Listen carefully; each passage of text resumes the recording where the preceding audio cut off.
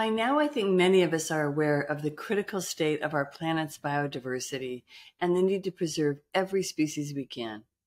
This is crucial for the well-being of ecosystems, but it's also crucial for the economy, for human health, for climate change mitigation, for cultural preservation, and it's our ethical responsibility as custodians of the earth. But I've been curious for a long time what this work looks like in the real world. So for today's podcast, I took a trip to the Community Baboon Sanctuary located in the country of Belize, which is in Central America. I wanted to visit its director, Jessie Young, because she is an incredible woman who's been leading an all-female team of village leaders to preserve the rainforest and its endangered species for nearly 4 decades, which is long before many of us were even aware it needed protection. The Community Baboon Sanctuary Women's Conservation Group is a vital link in this extended corridor which runs the length of Belize and throughout most of Central America.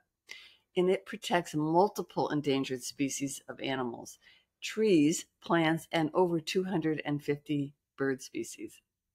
Now, women-led environmental groups are vital, yet they're getting only 2 cents out of every dollar going to environmental causes. And yet, when you hear the extent of the work they're doing and the success they're having, it's really worth taking a closer look. Now, due to some of the limitations of the local internet speed in the rainforest, the proximity of the road, and let's face it, my own technical limitations, the audio on this episode is not optimal. However, what it lacks in fidelity, I think, is made up by its authenticity. Now, the video on YouTube is complete with subtitles, so that's an option you may want to take advantage of for this episode. And by the way, while you're there, I'd appreciate it if you could please subscribe and perhaps consider leaving a rating or writing a review. It makes an incredible impact on the podcast. So now please enjoy my conversation with a passionate, resilient visionary, Jessie Young.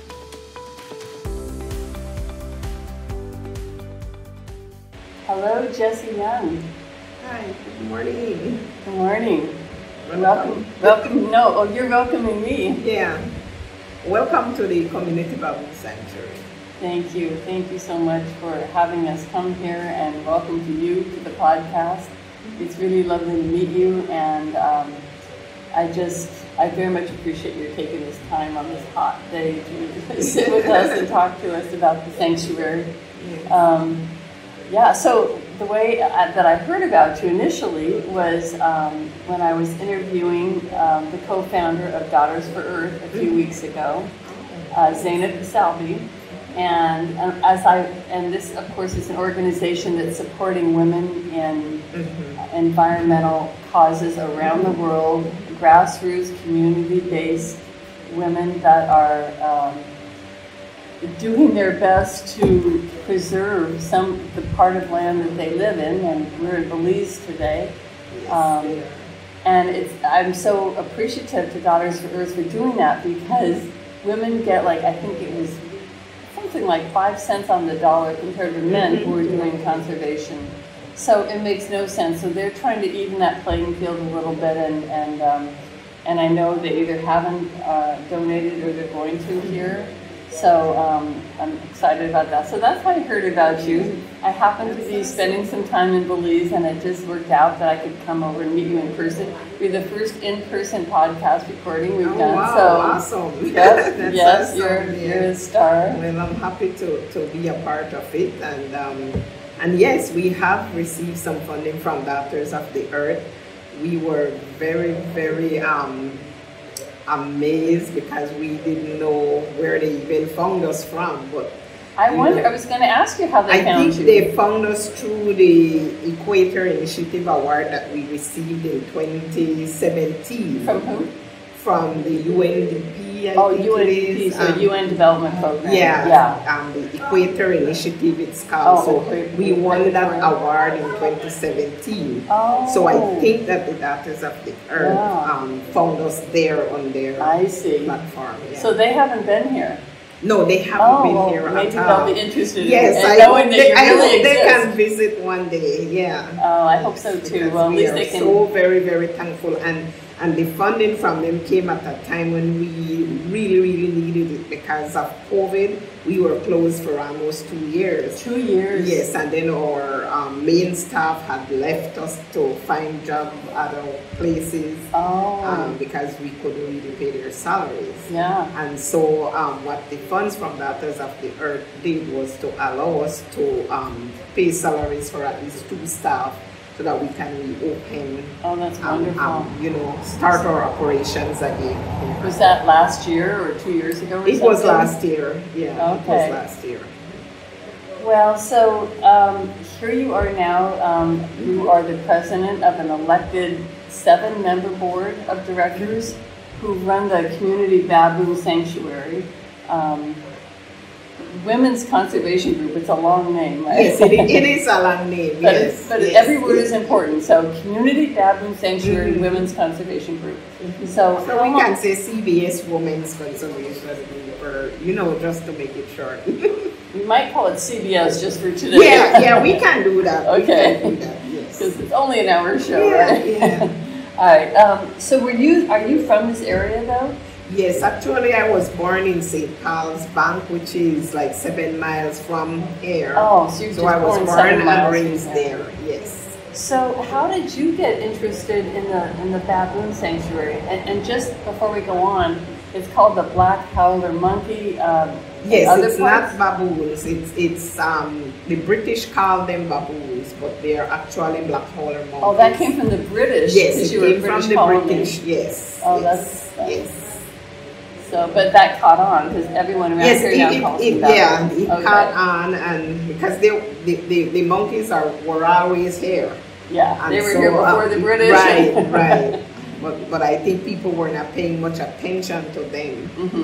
Then when the British came in, they called them baboons. I see. And that's how the name stuck with them as baboons. But they're really black howler monkeys that is only found in Costa Rica, Belize, and some parts of Guatemala. Oh, okay. Because in those countries, they eat them for food. Oh, they eat them? Yeah, they really do hunt them for food. Did they used to hunt them here as well? No, they never did? Not for food, no. So what was the original, because when you started, when this whole organization started, it was like in the 80s, I think. Yes, it was in 1981 that Dr. Harwich came and started to do his research. He actually started because of a film he saw that was done in this very village by the river. There's a huge fig tree there that is, and the film is called Amate, the Great Fig Tree. That was filmed by Fig. Food? Yeah. That was filmed by Carol and Richard, the late Richard Foster. Okay. And so that film brought Rob Hurwitz to Belize to study the monkeys because he thought that he saw a lot of monkeys in the film. And so that brought him to Belize, and he started his research from 1981 up to 1985. Okay. And then he found out that this area has the largest population of the howler monkeys. So then he approached the village council, which is like the little government of the village. I see. Here, of which my husband was the chairman. Oh. And so bringing all his research and the idea of creating a sanctuary for the monkeys. And so the community were invited to the meeting, and 12 landowners signed on. How many? 12 at that very meeting. Oh. 12 landowners signed on, and it was like simple little management pledges to not to clear cut the riverbanks or erosions, not to cut the trees the monkeys use for food. So wait, were these conservation methods all just to protect the black howler monkey? No, it wasn't, because the erosion would protect the farmers' crops. Okay, so it was a multi-purpose. Right, so it was not only for the monkeys, it was to protect the farmers and the crops and everything as well. Okay, so, wow. And then after this community and the 12 that signed on, we took the message to the other 6 communities, and they also signed on. So we ended up at the time with 70 landowners that signed on to those. 70? 70 landowners? Yes. And across 7 villages? Yes, 7 villages. Yes. So as far as were the howler monkeys, how many were here when that started? When they counted the 800 monkeys. 800? Yes. And that was what the research that they did, the census. And today we have over like between 500 to 600 thousand monkeys. I know that Hurricane Lisa probably wiped some out. What did? Hurricane Lisa that struck in November last year. Oh. Because, for instance, the main troop that we take visitors to see, they were like 7, there are only 3 left now. So we know for a fact that some died, but we haven't been able to get a census done since the hurricane. So we know you're fighting a lot of different things. A lot of different things, yes. All right. So, speaking about you in particular, you just retired as the director? No, I retired as I was the community development officer at the Belize Red Cross. And then I was also project management. I did project management, so I was the head of project management unit. Yeah. And then of the Red Cross. So you did that for 44 years? And you worked for them for 44 years? I did for 44 years. I was also a trainer and facilitator for a community disaster response team. Wow. I'm a psychosocial first aid facilitator, conflict management facilitator. Wow. So that was what I did. Well, so that's your regular job. So your work here as the director has been volunteer? Volunteer. Everything is voluntary. Actually, since 1985. Since 1985, you've been working here? Yes, because when the sanctuary was officially established on the 23rd of February 1985, I was right along. From 1981, when Dr. Hurwitz came, we were along with him. My husband did all the, we helped him with the research and everything, and I would prepare the food and in the background. So I was always there. And then when it came to the posters and everything, I used to iron them because there was no lamination at the time. So I laminated them with the iron that you laminated them with the iron. You heat on a stove. And so that was how we did all the posters for here. So I was very involved from the very beginning, but didn't have much of a say. Yeah. I was just in the background. So the men were running it? Yes, it was all men running it. And at that time it was under the management of the Belize Audubon Society. Oh, the Audubon, right. Yes, and then in 1995, Belize Audubon Society said due to financial constraint, they could no longer take on the management, so they started to train local people to take over the management, and that was when the men really took over it from 1995. It didn't last them too long, and in 1998, the sanctuary was all closed, and well, I shouldn't say the sanctuary was closed, but the offices was closed, and there was no function, nothing was happening. And so being there from the very beginning, I said, you know what, I just cannot sit by and see a good thing go to waste. Yeah. And so what I did, I approached women that I know were already leaders in their community. Some of them were working with Breast is Best and those kind of organization. And so I approached them and I said, what do you think about us forming a women's group to take over the management of the sanctuary? Because we just can't leave it. Yes. And so they agreed, and we did. We formed our group. We got free registration because it was donated. I shouldn't say free. The registration was donated by. What was donated actually? The payment for to be legally registered. Oh, I see. Yes.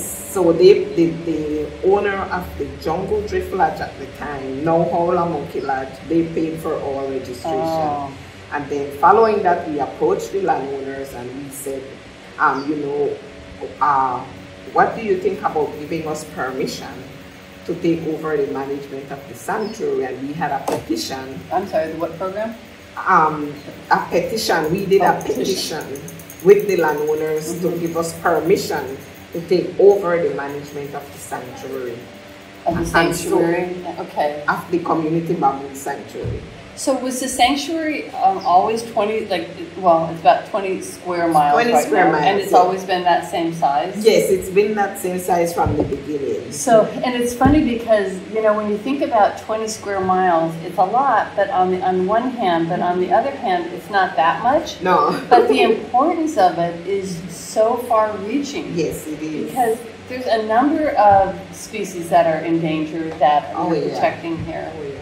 And I mean, I think I was just surprised to learn that you could make that much of a difference in just, you know, 20 square miles. Because what are some of the animals that are endangered or that you're protecting right now? Apart from the howler monkeys, we have the 5 species of cats in the CBS area. Of cats? Yes, we have the jaguar, the jaguarundi, the ocelot, the margay. Oh, yes, I knew there was a jaguar. There's 5 species. There is 5 species in Belize, and we have all 5 species here in the sanctuary. Wow. We also have the tapir that is also protected. Is that the white-lipped? No. That's locally it's called mountain cow.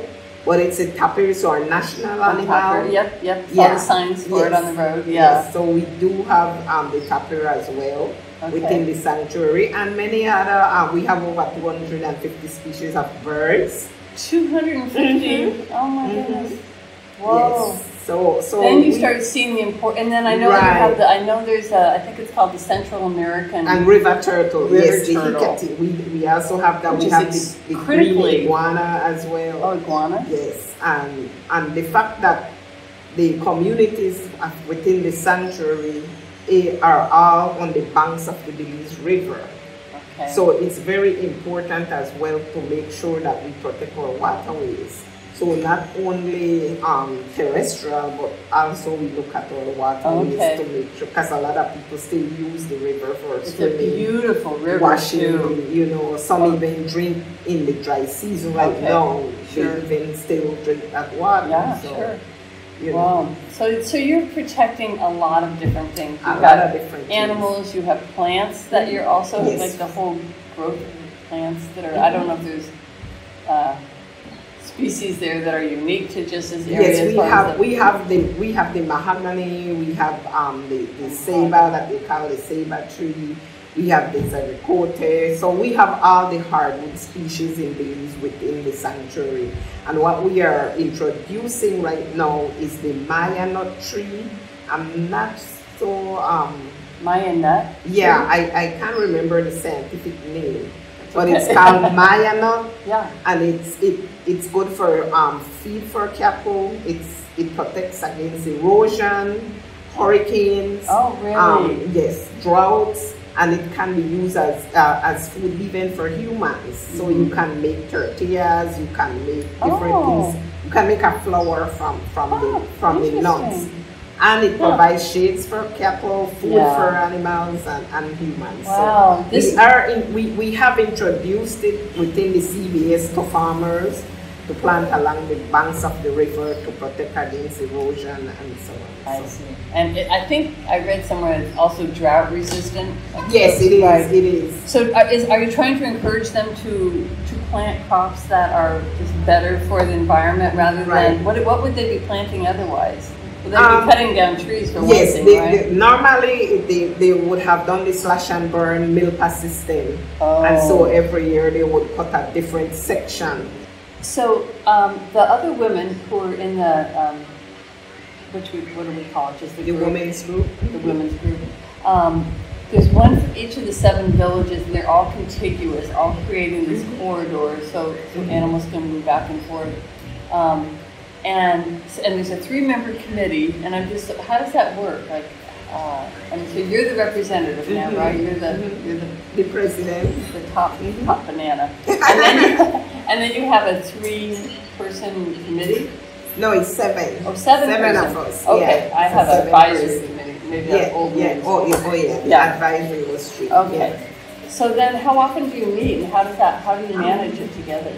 We would normally meet every 3 months, but if there is an issue or something that comes up, then we would meet, just to address those issues. Okay. Whatever time is needed. And is it a cohesive group? They put this description on, you look like, see, everybody in Belize seems like they're kind and get along. It's very cohesive, and a lot of other groups ask us, how do you do it? How do you stay together, for so long? And I was like, first thing, you have to respect each other. Okay. Once you have that respect, you can work together. We all want the same thing. Yeah. We are all mothers and have other activities that we do. And so I think that is very, it is very common. We have similarities then within our groups. But you have a lot of differences as well, right? Like different education levels. Well, we do. Religion. We actually do. But that doesn't stop us from working together for the same cause. Yeah. I mean, I think this is one thing that women tend to really excel at, is that they know how to collaborate, or they learn how to collaborate. So you've got 7 women from 7 villages, very different lifestyles. Are some? Is it true some are different religions and different? Is that? Yes, some are different religions, some are different political parties. Also, that's part more important. And some have their different roles in the community that they also play. But when it's time to get the work done here, we all come together and work together to get the work done. So I'm just so naive about how this works. Like, what is the work that you do actually? Okay, we have to do a lot of planning and designing and organizing. Okay. We have to keep our membership very engaged in whatever we are doing here. Okay. Then this CBS is the only community-based organization that is operating within the Belize River Valley. And it's the only organization that does what? That is operating, whether it's conservation or social, whatever. It's the only remaining long-standing organization within the Belize River Valley. Because there are many others that came and they failed, and but we are still here standing strong. So. And do you think collaboration is the reason for that? It is. It definitely is. It definitely is. So when you say planning, so are you planning like what can be planted, what can be cut down, all that at that granular level?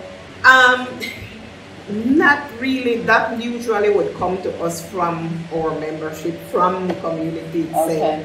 But we organize like programs for the community. Like we have our annual educational summer programs for over 200 kids. On a yearly basis. We have our ecotourism and expo and commerce fair. We have our educational program in schools. We visit schools and different community activities that we would be engaged in. We work closely with the forestry department when it comes to forestry and wildlife. We work with the fisheries department. Wow. Yes, we work with other NGOs. We are a founding member of APAMO, which is the Association of Protected Area Management Organization. So the CBS is a founding member of that organization as well. So there is a lot that needs to be done besides trying to maintain a healthy population, a healthy forest for the population of the howler monkeys to grow, and other wildlife as well. So it's a really big responsibility. That's why you've been doing it part-time, and you're all doing it as volunteers. Yes. For so long. Well, that's very impressive, and I think that's why the Daughters for the Earth decided to support women in part because there are these long-lasting relationships, and this is all over in every country, kind of the same thing happening. So it's very hopeful to me that, you know, because I would think, like, is there a lesson that you would like, lessons that you've learned here from just managing the land and managing the people, really, and expectations and education, like something that you could share with the rest of the world in terms of like what we could learn from you? In Belize, it's slightly different because, you know, they call us a melting pot of cultures. So there are so many different cultures in Belize. If you go in the south, you wouldn't see women really in the front when you would call community meetings. The women would normally sit in the back and don't really have a voice. The men would be the ones speaking. Here in the Belize River Valley, which is like the heart of the Creole culture, Creole speaking, the women are the ones who would mostly step up and have a voice and are more conservation conscious. I wonder why that is. Do you know? I really would, you know, I think it's because we try to protect what we have. Life is not that easy in this area of Belize, and it's getting worse. And so we know how to protect what is around us for our future generations, and we have been doing that all along. Maybe we were not aware that we were doing it, but now that we know, then we can go back and say, oh, you know, what we were doing back then contributes to what we are doing now. So it kind of empowers us to want to do more. Does it? You know, and so because the women were mostly stay-at-home moms, we are the ones that would take care of the farms. We are the ones that would take care of the kids, the schools, the budget. Then we handle the budget for the family because most of the women were stay-at-home moms back in those early days of the sanctuary. So we had the time, and the men would normally be out of the area working. They would go maybe for 2 weeks and come home only for a weekend. Okay. And you're so managing everything. Right, and so the women were always there. And so whenever any activity or programs would come along, the women would always be there. So that and history, it continues. And that history is fed into what you're doing right, now. It does. And now you're aware of what you've been doing all these years. All these years. Because from I was a child growing up, I had the passion for wildlife and forests. You did, just naturally. When I used to get into trouble, I had this huge oak tree across from our house. And I had all cleaned out underneath, and I go there and I would sit, and then I would look at all the birds and the bees and the insects, and they seem so happy. And I would want to be as happy as these birds and animals, and here I am, my mom wants to punish me for something I did wrong, and these birds and animals are so happy, and that's my comfort zone. That's where I would go all the time when I get into trouble. And so I developed this passion for wildlife and forest, and so that was in me from a very young age. And then when Dr. Horwich came along with the idea of creating a sanctuary, I was like, yes, this is right what I want to do, you know. What a blessing. Yeah. I mean, really, you have had this your whole life, too. So, because I was saying, it's amazing that you've been working full-time at the Red Cross for 44 years and also doing this, but this was kind of your, I'm sure you had work that you enjoyed, but this is where you really, this was your happy a lot place. of the work with the Red Cross, it kind of complements the work of the CBS as well, because we work with eco agriculture, you know, we do a lot of ecology as well with the Red Cross and working with communities, doing livelihood projects that are sustainable and you know, so and when it comes to disaster risk reduction, we teach communities about protecting their waters, protecting the river from erosion. So it complements the work, and I think that is why I stayed so long, because I can learn so much from them to bring here, and what I learn here I take there. So I think that was why I decided to stay there that long, because it goes together. That's really beautiful, actually.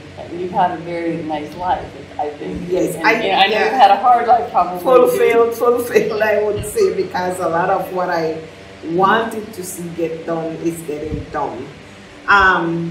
What happens now, though, since I wouldn't only say COVID, because I have seen it occurring maybe over the last maybe 10 years.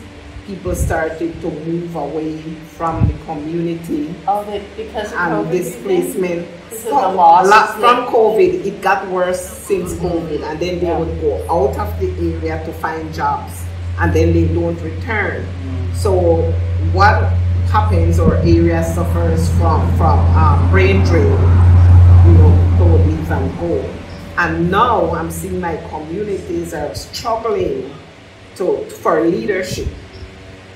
Because the past leaders have either maybe passed on, or they have moved out for a different life somewhere.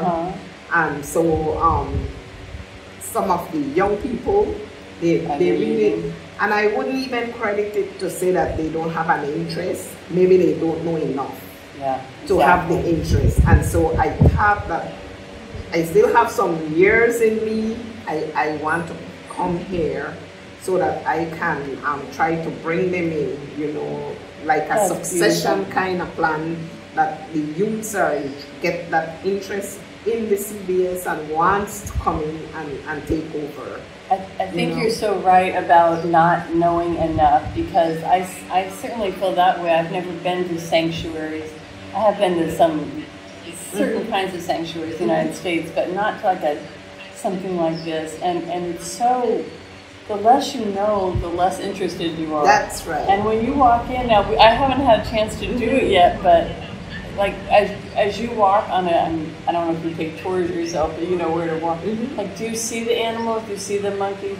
Have you ever seen the cats? Like do you see them? I've seen them. Yeah. And the monkeys are there. You can see them almost 100%. You will see monkeys. So you're like, you get to know them. Yes. Yeah. And even if you're not a person who naturally maybe loves that type of wildlife, I think too, the more you get to know and you understand how important every species is, whether it's a flower or like this turtle, which is, you know, it's on the critically endangered list. I mean, so they're almost gone. And only because, I don't know if you weren't right here, if they would even be here at all. I know. So, I mean, your life is like, you see the importance of your actions. Yes. And we have good cooperation with the community members, because they would call us and report poaching. If they would see people doing poaching of the turtles or the green iguanas, they would call the office. They are, because it's a delicacy, you know. It is still a delicacy in Belize, and around Easter time is when the demand is there for those turtles. And so you cannot, the forestry department or the fisheries, you can have at least 2 turtles. It's not, you cannot sell. It's just for your own home consumption. But in the month of May, you cannot touch them, harvest them at all.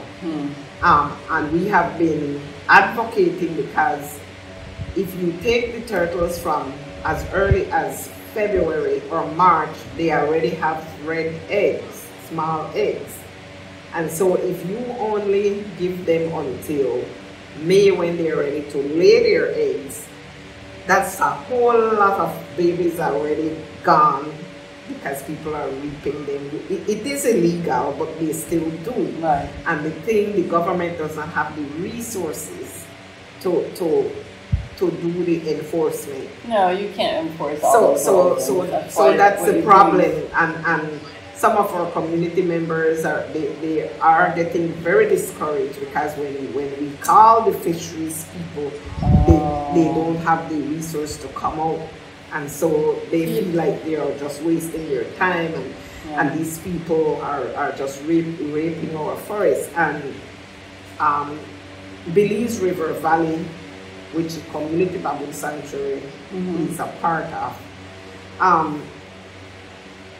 I don't know what happened to the rest of the country, if they have exhausted everything in the rest of the country. But this is the area now where we are very challenged, because people from other districts are coming in here, they are doing logging, they are taking our sand, they're even diving in the river to find artifacts, they are taking our leaves for thatch, they're taking our sand and gravel, everything. They're coming in this area to take. And so we have to really stand up and advocate now and try to stop it. What is here for us. It's really sad. Are these foreigners? Are they Belizeans? Is it both? So a lot of them are the Mennonites, and they do logging. They have logging concession. All right, that's good to know. Yes, and then others are... They're not local, so Mennonites that came from the U.S. or something? Yes. And then we have the migrants that are settled in like Valley of Peace and those communities. And so they come in and they would do the fishing. They come in with ice boxes and they would stay like a week, and they take everything that they can find. And so some of our local people are even scared to approach them. So it's dangerous to approach it is somebody. Dangerous.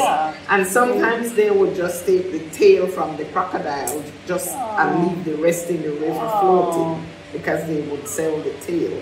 And the little minnows fish, they would take them by the sacks, and that's 100-pound sack of minnows that they would take, and then they sell them to the Chinese because they eat them a lot.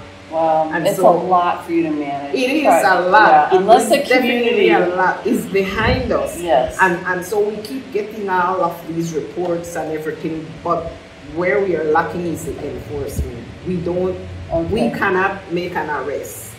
And there is just not enough people in the government, in the ministry. So if someone were to, as you raise funds, what do those funds go to? Would they help to protect some of that? Would you be able to hire someone maybe that could actually help, address, go up to someone and then arrest them if they cut the tail off? It's dangerous. We do hire some wardens, but because they don't have an arresting power, they won't approach the poachers. A policeman would have to be there for their own safety and protection. If you had greater funds, would you be able to? Yes, we would train wardens, because that is what we need to train wardens with arresting power. And that has been the topic of the APAMO meetings that we go, that all of the protected areas are facing some kind of the same issues. So we need to have more wardens with arresting power, since So really, you're at the front lines, you're literally doing the work on the ground, but you need support from the wider world. Yes, we do. To help you just do what you're doing. And it would be nice if it weren't only volunteer. I know. Always, but maybe that's something. I just want volunteering has become a little bit difficult now because of the situation of the economy in the country. Is the whole economy down since COVID? It is down. It is down. Even though they are saying that the GDP has grown and so on, it's not being felt on the ground. And so there is a lot of people still out of job that haven't gotten back their job.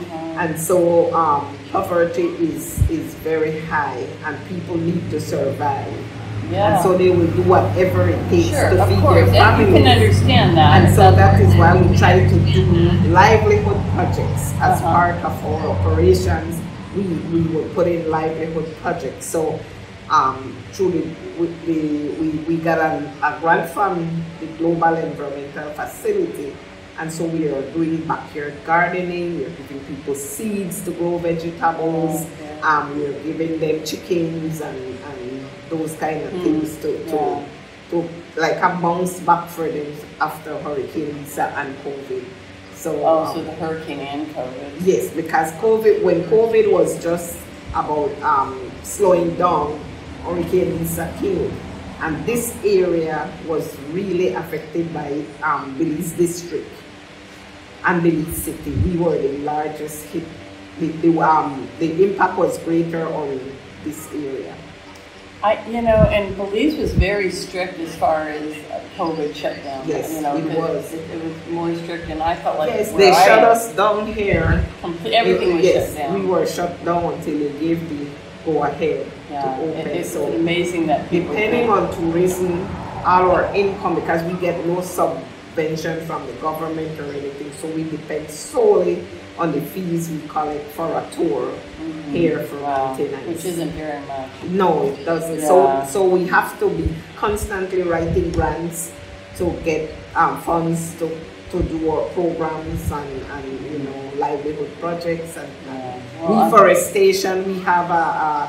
We have done research on the forest within the CBS and on the riverine forest. And so we have that concept note that is to do forest restoration involving the high school students, like a hub from there so they can get involved into this idea and so on. Yeah, I'm so happy, and I know this is one of the most important things you do is teach children and students, because I don't know about you, but I didn't grow up learning any conservation. Very few of us were even aware of conservation growing up. And for the next generation, it's the most important thing that they need to know to survive, to keep the earth going. It is. And the most important. The kids are fast learners, and they learn, they take home to their parents. Right. And so we believe in investing in them for the future. So we really, and our summer program has been going on for almost 20 years now. That's fantastic. And we used to do 100 up to 200 kids. We went down to just 50 since COVID, because everything has raised, fuel is raised, food raised, and so we can only do 50 for a week. Yeah. But we are get that number up a little bit. Yes. And because you're protecting, and this is part like, where we can start to close out our conversation, but I think we've kind of covered a lot of the topics, but this, what is the term for this corridor that you're in? Is it like the Maya River corridor, or is there a name for this corridor you're protecting? Oh no, this is the Community Baboon Sanctuary. Right, but isn't there a larger corridor that's... oh yes, we are linked to the Maya Forest corridor. Yes. So this is linked to the Maya Forest. Yes, and then we also have on our borders, on the west, we have program for Belize, and we have the Spanish Creek Wildlife Sanctuary. Okay, there's other sanctuaries. Yes, and then you have Coquet Tree on our north. I see, so your whole corridor connects to other ones, and so is this like going all the way down into... What's south of Guatemala? South of us? You have the Maya forest that would go all the way down into the Stan Creek district and that area, and then you have the Selva Maya that would go north, program for Belize into Guatemala area. So that's the Selva Maya, but the Maya forest corridor is connected along those paths. I guess my point is just that this link is so critical. It is critical. Because if this link were to go away, it all breaks. It will definitely break, because this is the link, like in the heart from Belize City coming, and it just links. Like the center of the chain, and if the chain breaks, then definitely. the whole thing ends. Definitely. Well, is there anything else that you'd want people to know before we close up, or do you feel like we've covered a lot of the topics that you want people to know? I believe that in Belize, women in conservation are not being recognized for all the work that we do. I think I don't know if it's because of our status as women, or it's simply because we are still living in a male-dominated country, and so slash world. Yeah. So I think that we need to be more. We need to make our voices be heard more. You know, and we need to showcase the work that we are doing, because we are not doing that enough, and a lot of people don't know about the work that we are doing and what we have accomplished over the years, you know. And so I think that that we really need to continue advocating for more women in conservation, you know, because for me, it's my motto is none but ourselves, and that's what. Your motto is what? None but ourselves. Oh. And that is what I go by, and that is what I bring to the table every time. And when the women in my group would get discouraged, sometimes I try to tell them, no, we are no quitters. We can't quit. We just have to continue the work. If we don't do it, no one will do it. It doesn't get done. That's a lot of pressure, but it's also a nice responsibility to know that your lives are so important. Yes, and your work is so important. And the sustainability for Belize, really. It is, and when you see the work that we have put in and what we have accomplished over the years, there is quite a lot. It's been a long time. It is a long time, and a lot of success. You know, you have to constantly be adapting to changes. So, you know, in order to survive in this type of climate change and everything, so you just cannot stay one place. And for the CBS, we kind of lack human resource. You know. Yeah. So that is what we would need here to help us to more bodies to not to compete, but to have that seat at the table.